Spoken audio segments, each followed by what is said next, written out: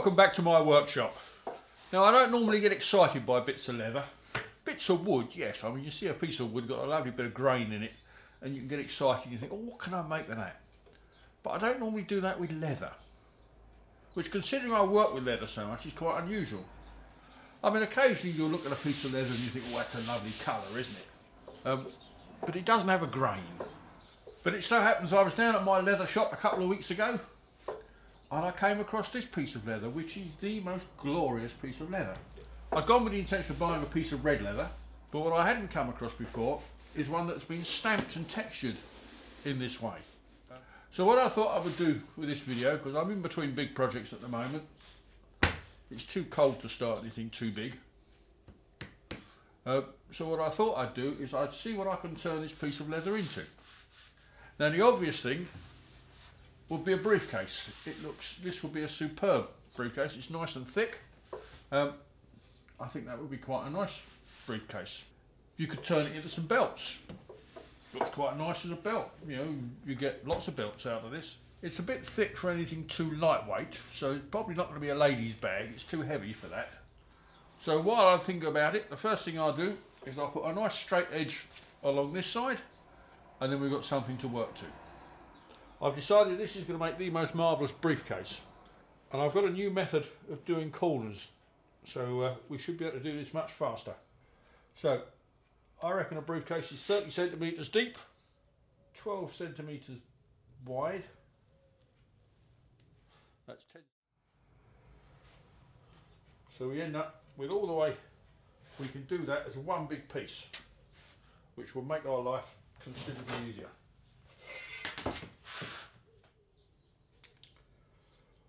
All we got to do is cut that out.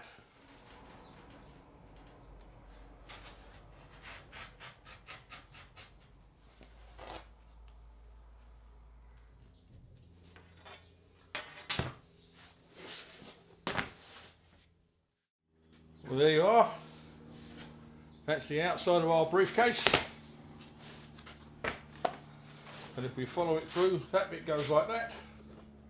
That bit goes like that, and it's going to come over like that. What a lovely briefcase this is going to make. So the way to make a handle, there's several ways you can do it. Work out how big your hand is. Easiest way to do that is put it in a hold it on a ruler. My hand is a fairly average sort of size hand, 5 inches, so we call it 6 inches. So what we're going to do is we're going to bend that back like that, bend that bit a bit like that, and then sew that bit across there. So we've got to come in. I don't know why I always work in inches, because when I'm doing wood I work in millimetres, which is really quite strange. This is going to be a tough piece of leather to sew, I can see, if it's just difficult to cut. What we're going to use is a couple of these square Ds, and that's going to fit on there like that. If I sew that in there like that, it will work, but it's a bit ugly, isn't it? So what I shall do is just skive these corners down a little tiny bit. So using the saddler's knife, I'm just going to cut this down a bit. Oh, this is a tough bit of leather, this is.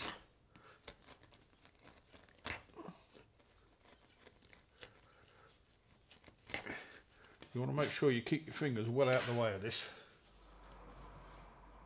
So what you can see is I've beveled that off now, so when it bends down like that, it's much neater.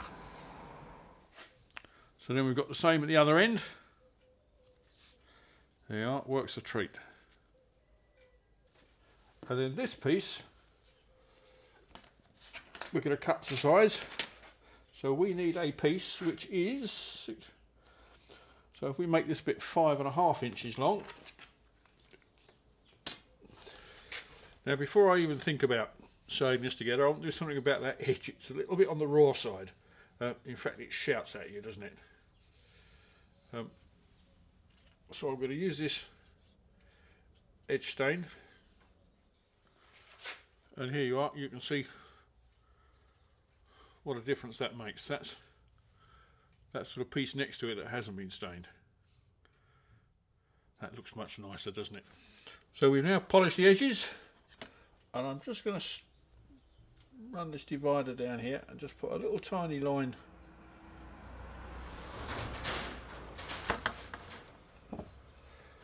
so I know where to put the stitch marker.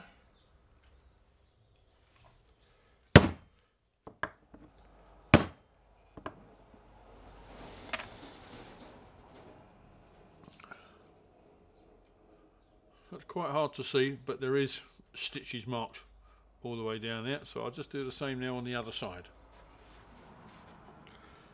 So now we're ready to assemble this. So I've slid the rings down. Now they're a little bit tight, but that's alright, we can live with that. That will sort itself out in a little bit of time.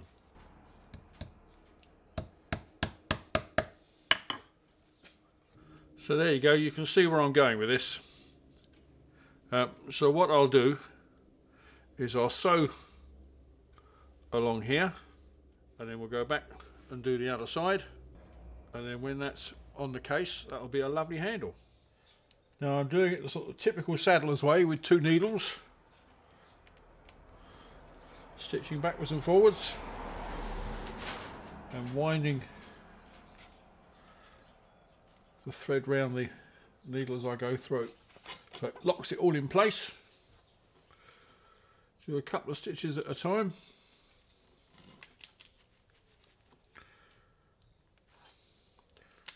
Now if you want to find out what I'm up to, you can always look at the blog, details of which are on the bottom of the screen.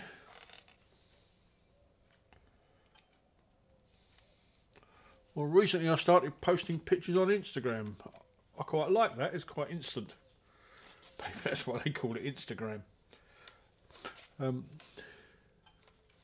But why not have a look, see if it's any interest to you. So we've now made the handle. As you can see, that's all sewn together really quite nicely. I'm quite pleased with that. And that's going to fit on the outside of our bag like that. And in an effort to try and keep this looking as clean as possible, what I'm going to do is use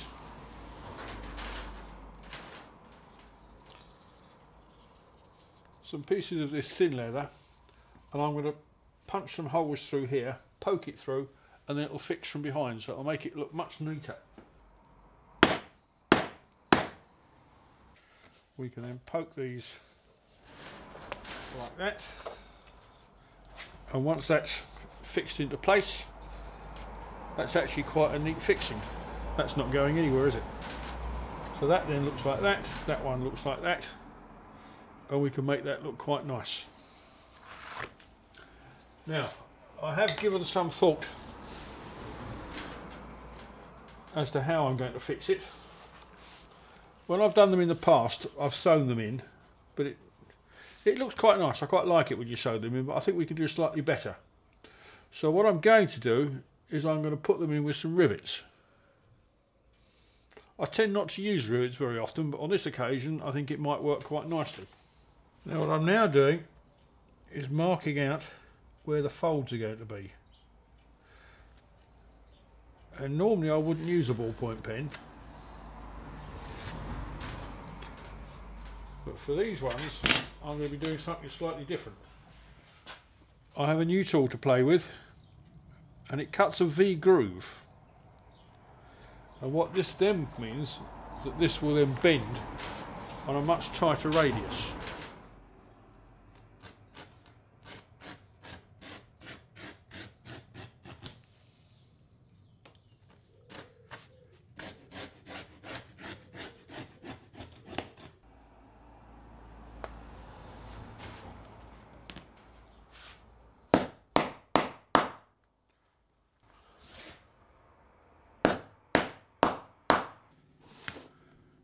There you are. I don't know about you, but I think that looks rather smart. Earlier on I did all the stitch marking all the way down there.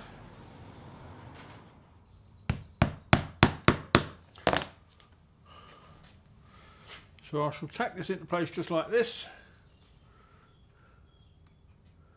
and then I can now spend a long time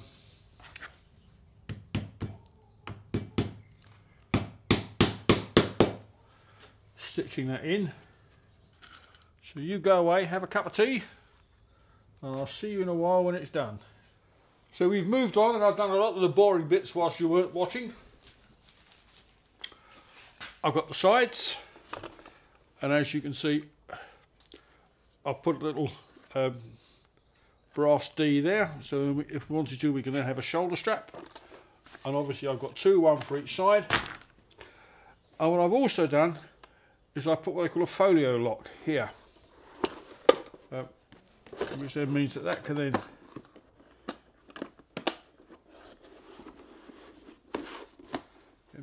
then lock like that, and you can start to see we've got the start of a very tasty briefcase, haven't we? So what I shall now do is start to sew the sides in. Now I quite often get asked, how fast should you be sewing? I'm not particularly fast, but I'm not bad. And the suggestion is about 30 centimetres an hour is a decent amount for hand sewing. Yeah, this is all sewn by hand, no machine. So 30 centimetres an hour. In this particular instance, I'll go down this seam much quicker because it's a straight long seam. If you're going around lots and lots of corners, or there's lots and lots of fiddly bits, then that will slow you down. Now these days I'm starting to put a lot of my products on the Fits Wobbly website. If you're interested in having some of my products, I mean, this briefcase will end up on there, and you'll find the details on the bottom of the screen. In the next video I shall be looking what to do with some of the offcuts that I've got. And one of the things I've recently been doing is making leather clocks.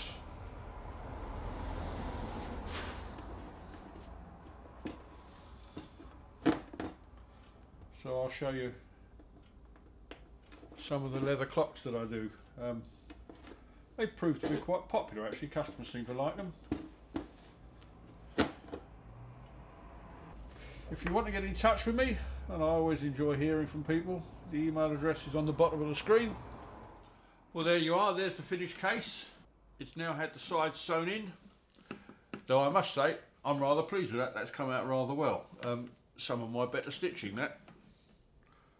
I'm quite proud of it. So now we move on. We could just sell it like that, and that would be a fine and dandy case.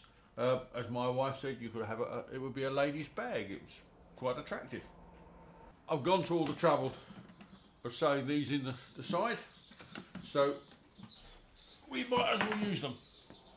I've managed to get some of these sort of swivelly spring hook things. I've cut a couple of pieces of leather, matching leather for that, 40mm wide. I'm just going to make a strap to go up and over. Now, you probably could do it with one length of the strap. It's close. It's not quite enough.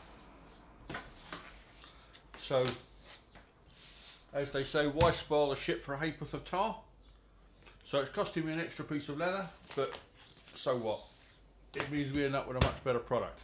Now, if you've seen my videos before, you've seen me make straps before. Nothing's going to be very different, apart from the fact that I'm going to put some of these on the end. So effectively I'm just going to make a belt, but with two pieces. So as you can see, when you make a bag like this, it's just a slow process. And it is a very slow process. It's probably taken me 2 days, maybe slightly more, start to finish, to actually do this. So it's never going to be a cheap product, purely because of the amount of labour involved. But what I can say with this particular bag is there'll never be another one like it. I've used a piece of leather for this bag which is quite unique. I've never come across a piece of leather like it before, and I doubt if I come across another one. There you are, the last stitch is done. All we've got to do now is put it together. Is it a briefcase? Is it a satchel? Who knows? Who cares? All I know is it's nicely made and I'm rather proud of it. I think it's a nice job. If you've enjoyed the video, make sure you press the subscribe button or the like button. Take your pick. If you do both of them, then I'll be really happy because it makes quite a difference to my life. If you like this video, have a look at some of the other ones. You never know, you might enjoy those as well. There's always that danger. Now in the next video, I'm going to show you what I do with the offcut. I've got this one piece of leather. What can I do with it? I've got plenty of choices. So make sure you look out for the next video and find out what I do with it. In the meantime, this is done. I'm going to enjoy it, but I shall put it on the Fitzrobbie website. So if anybody wants a unique bag, you know where to start going to look for it. Thanks for watching. Bye bye.